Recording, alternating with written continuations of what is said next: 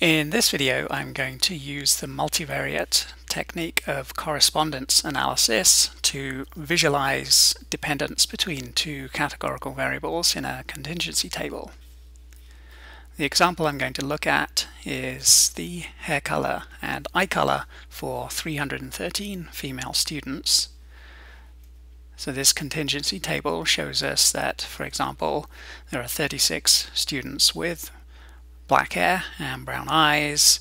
There's 64 students with blonde hair and blue eyes, and so on. So in an earlier lesson, we looked at the chi-squared test of independence.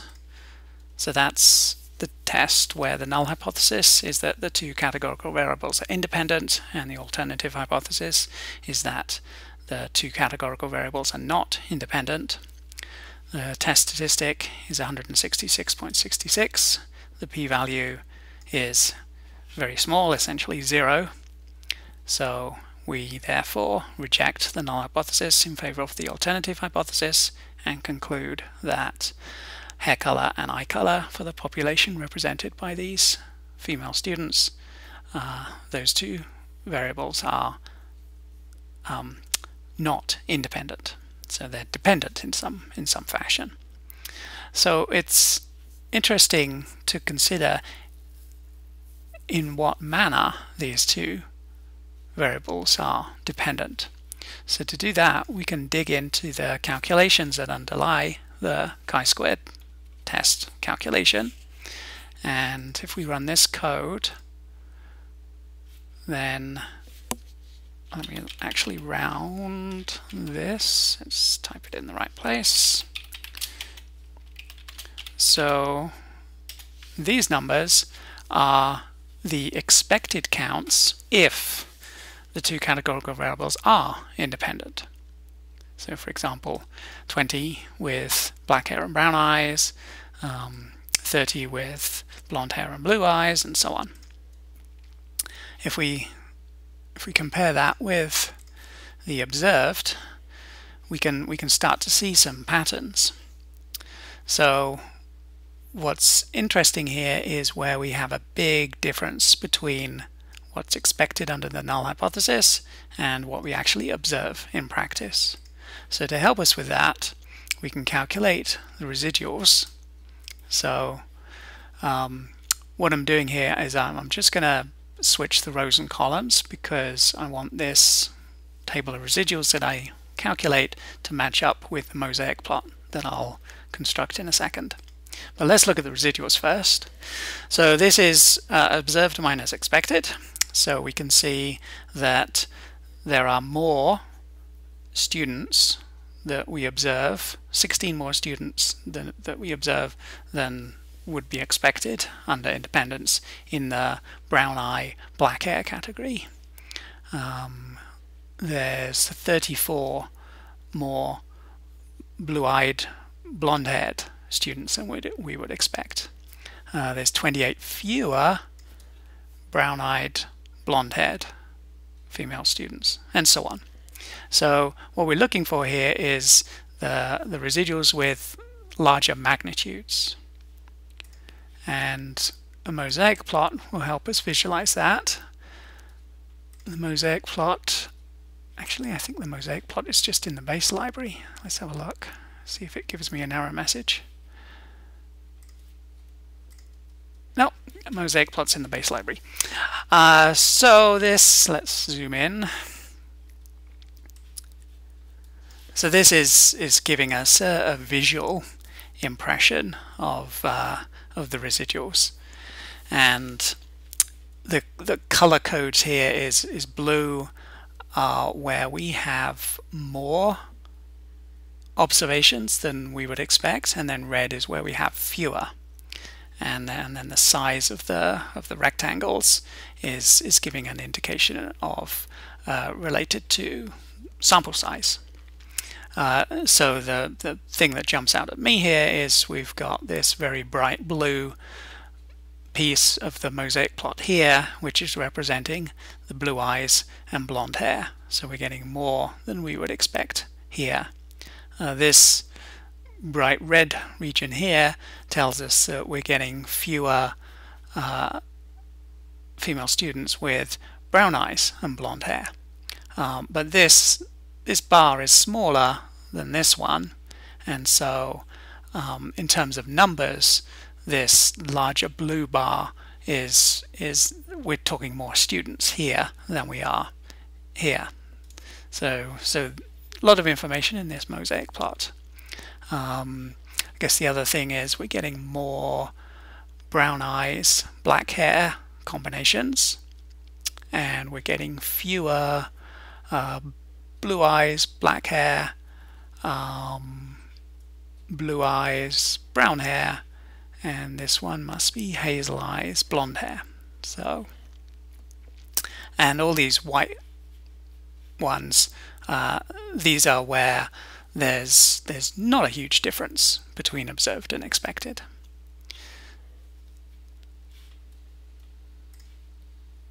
Another way to visualize the correspondence between the two categorical variables, the different levels of the two categorical variables, is to do something called a correspondence analysis. So there's a few functions available that will do this. One is this doody.coa, so it's in the ADE4 package. So I'll just load that, and then let's run the correspondence analysis, and then we can get a summary. So in common with the techniques, the other multivariate techniques that we've looked at in the last two videos, we get cumulative, in this case it's calling it projected inertia. So think of this as how much of the variability in the data can be explained by axes, different axes. So the first axis explains 88.8% of the variation. The next one explains 9.6% of the variation. Together, we're getting 98% of the variation explained by the first two axes. So, as is the case with the other multivariate techniques that we looked at in the last couple of videos, so principal components analysis and multidimensional scaling, we are trying to reduce the dimensionality of the data into a smaller number of dimensions, so we can visualize what's going on a little more easily. So same kind of thing that's going on here. If we just use two axes here, then we can explain most of the variation in the data without losing too much information. And so, because it's easier to represent information using two dimensions, because we can do that on just a flat surface, that's a good result in this case. If this number here was a lot lower, it would be harder to represent all the variability in the data on a single flat surface. So because it does look like two dimensions is working well here, we can visualize what's going on using a biplot. So to draw this biplot, I'm pretty sure I'm going to need ggplot2. Okay, so where are we? We're here, and let's draw the biplot.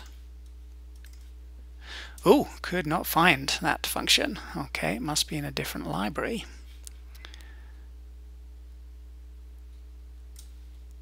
Which one is it in?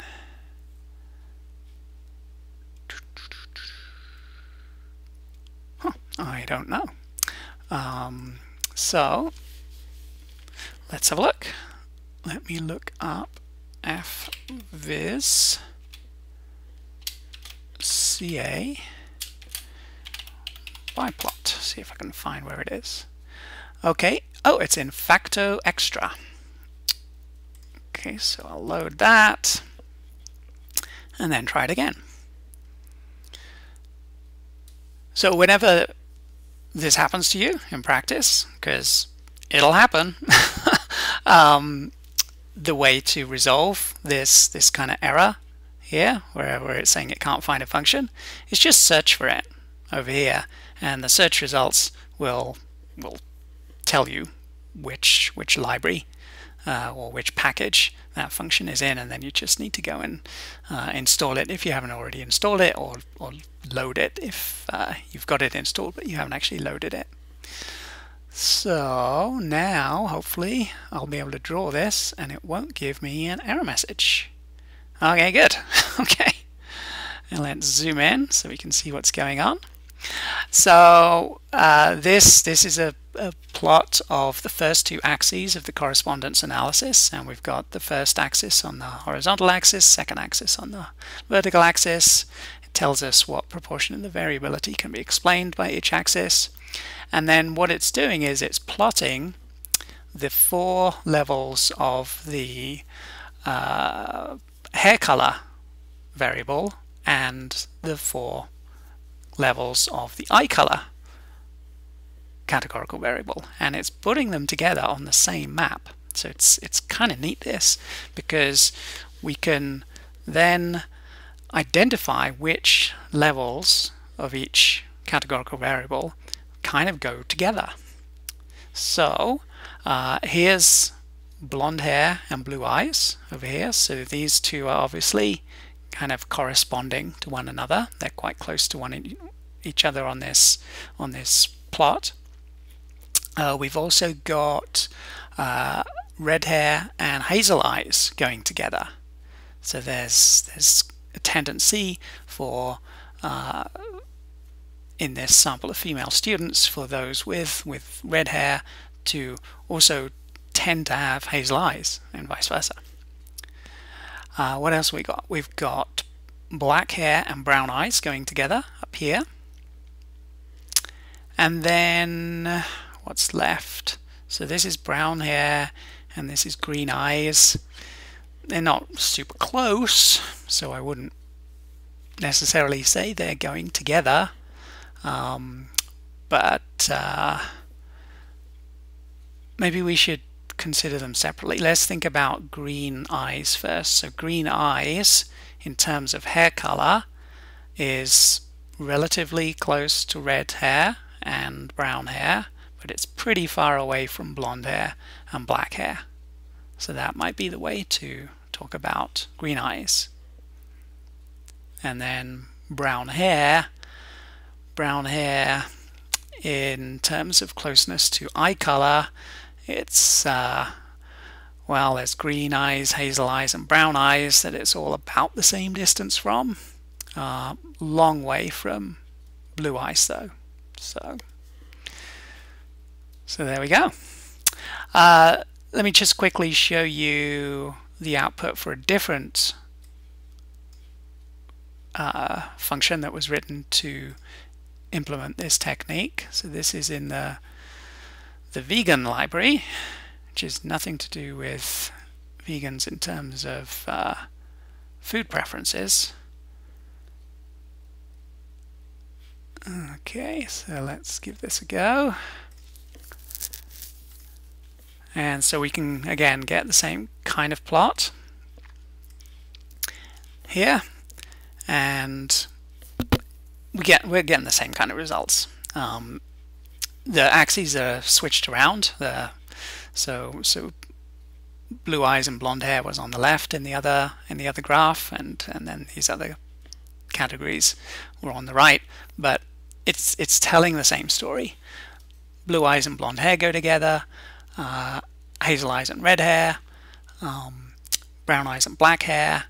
And then green eyes, kind of close to red hair and brown hair, far away from blonde hair and black hair, and then brown hair somewhat close to brown eyes and hazel eyes and green eyes, but a long way from blue eyes. So we're getting the same story. This extra bit of code that I have here is just building up the plot and having a little more control over how the axes are scaled and the size of the labels. But it's the same plot.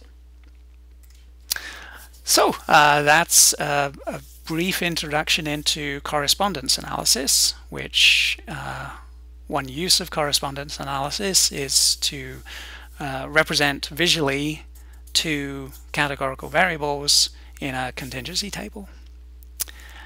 And that brings us to the end of this entire series of videos for this biostatistics course.